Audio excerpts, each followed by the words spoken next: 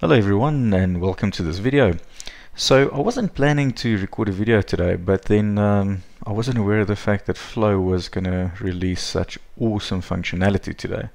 So I noticed this morning and I decided to continue with this on our Smiles with Files on Flow video, and then to basically show you guys what's new in Flow, or well, I don't know everything, but I'm sure this is only tip of the iceberg. But essentially what I'm going to do is open up our existing Flow, and today we're going to be doing two things. First of all, we're going to check for an API key with this Flow, so we're actually going to build in a new header parameter. So we're not only going to check for the attachment size, we're also going to make sure that whoever is connecting to this API is authorized to do so. So we can just build in a small little API key in that. So I'm opening up the Flow that we started with previously in the series, where we're uploading a file through an HTTP request, and then we're doing some stuff to get to the attachment, and then to go and check the size, on so on and so forth. But we were going to focus on today, and this is the first thing that Flow now released, or one of the new changes that Flow released, is the fact that the condition can now have multiple comparisons, so, or multiple operators. So if we're having a look at this condition over here, this is the old one in the existing Flow, and you'll see that there's only ever one. You can only check one thing at a time. Now that forced us to do quite a bit of nested flows in the past, or multiple checks and so on and so forth. So I'm very happy with what Flow has released on this, what Microsoft has released on this, and we can actually go into the same condition and check multiple things. So first of all, if I open up the existing condition, you'll see that it's nothing new, it's still the same thing. And understand why Flow is not just simply upgrading all of the conditions. You actually have to create a new condition at this stage in order to make use of that functionality. So I don't know if they're planning to change that in the future, whether they're planning to update all of the old conditions, but for now you actually have to add a new condition. Look at that thing of beauty.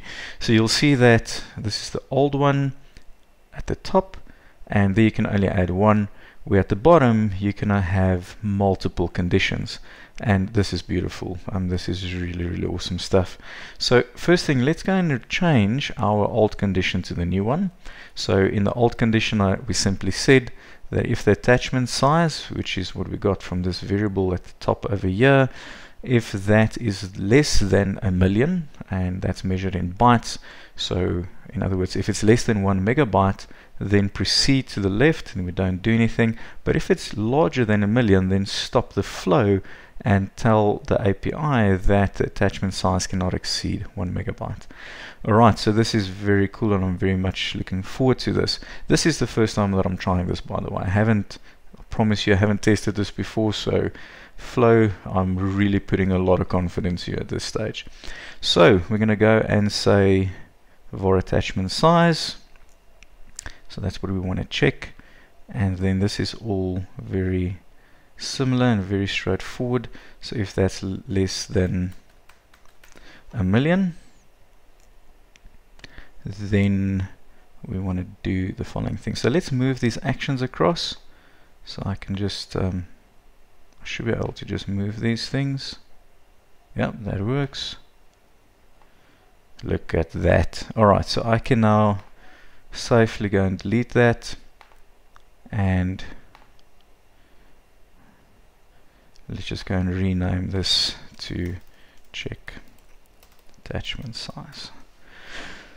Alright, so there's my new condition, and theoretically this should still work exactly the way that it did. So let's go and save that, make sure there's no errors or issues, and it seems happy with life. Okay, let's go back, and let's go and open up Postman, attach a file, which we have, make sure that's the right, let's hit the send button and see what happens. Okay, this is a file less than a meg, so theoretically it should accept that. There shouldn't be any issues. And it says file uploaded, so let's refresh this over here.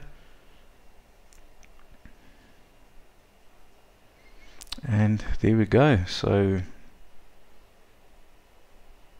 okay, that's very cool. It went through the right path, it did the right comparison, so sure, working well. Very happy with that. Right, so let's go, and now we essentially had, or have what we had, so let's go and add some additional things. So what we're going to do now is, in addition to the file, we're actually going to send a small little API key to Flow as well. So let's say, for an example, you want to make sure that whoever is connected to this API is authorized to do so.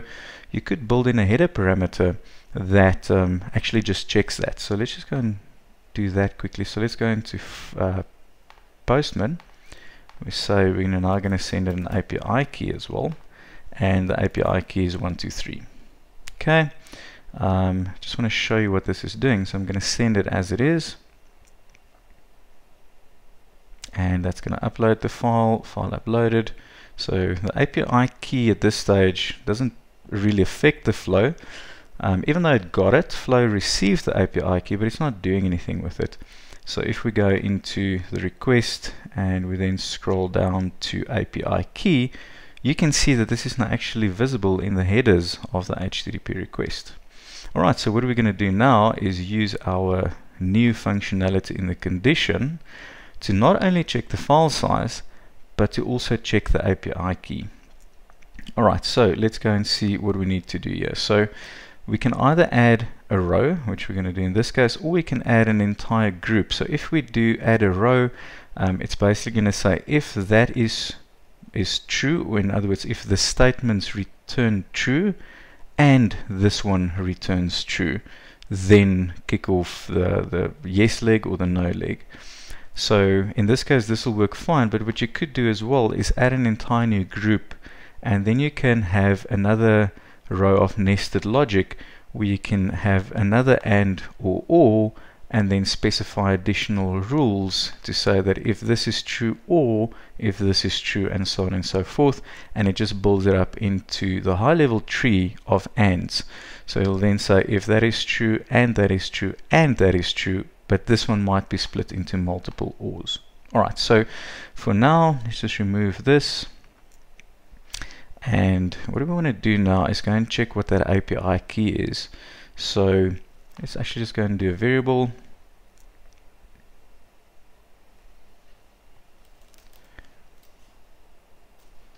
Okay, so we're going to initialize a variable, and we're going to call this init var API key, and variable name is var API key.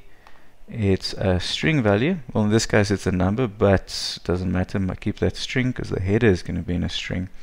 And now we're going to need to go and fetch that. So there's nothing under dynamics or the dynamics section. So we need to actually write an expression to tell Flow to go and look at that parameter. So let's go and connect to trigger outputs.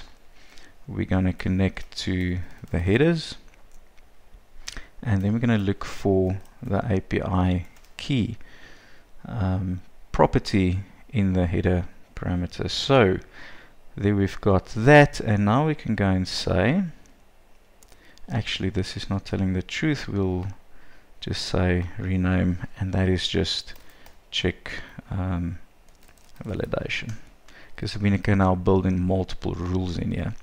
Alright, so we're saying if var API key is equal to, so now we just need to think about this for a second. So we want to say that if the attachment is less than 1,000,000, then it goes to yes. So we're looking for a true. So we need to say if the var API key is equal to, and then we can just go and say 123 in this case, then it should also do yes. So otherwise it should do no. So if one of these two returns false, then it's going to go to the no section, and it's going to kick and scream at the API that's making the connection. So over here, let's just change this body, cannot exceed, and you need to specify a correct API key. Alright, so in this case we would typically go and work on this message a bit, but for now, just to test this, let's see what this does. and it's going to Postman. I did that save, it's still saving, it finished saving. Let's open up Postman and send it an API key. Let's still first try and break it, so let's send it 124. Nice, so there it tells me that it is what that error that we gave, and now let's give it the correct API key. Ooh, okay, so let's go and check what happened there. Live demos.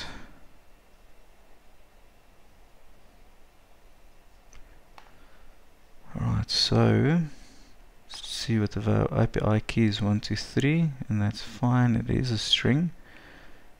I don't know what that is doing though. Eval API key, I wonder.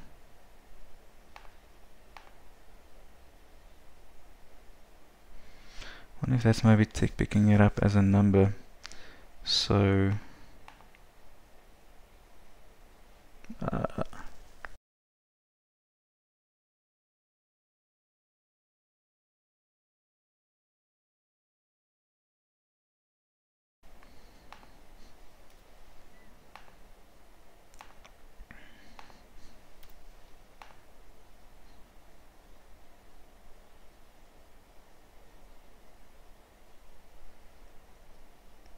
okay, so the problem there was that it, even though I told it that it's text, it somehow tried to be clever, and it then converted that to a number. So the moment I put a T in the value, it automatically picked up that it's a string, and then okay, so that works well.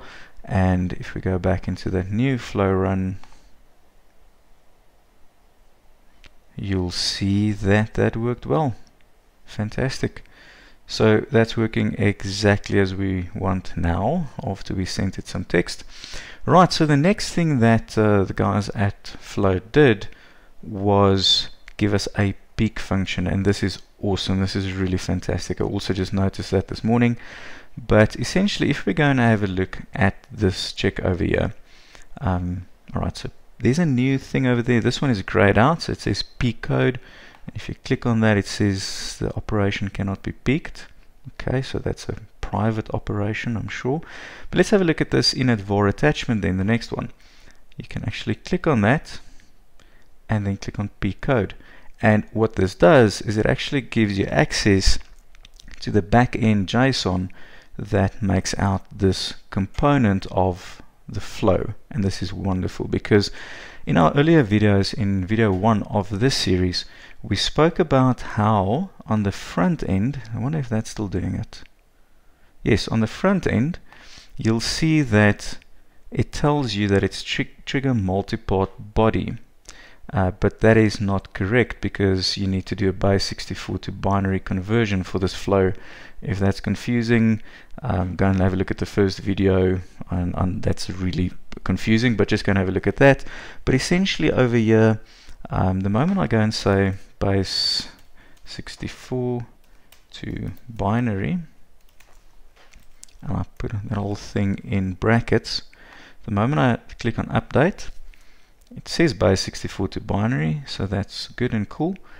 But if we now close this flow and open it up again,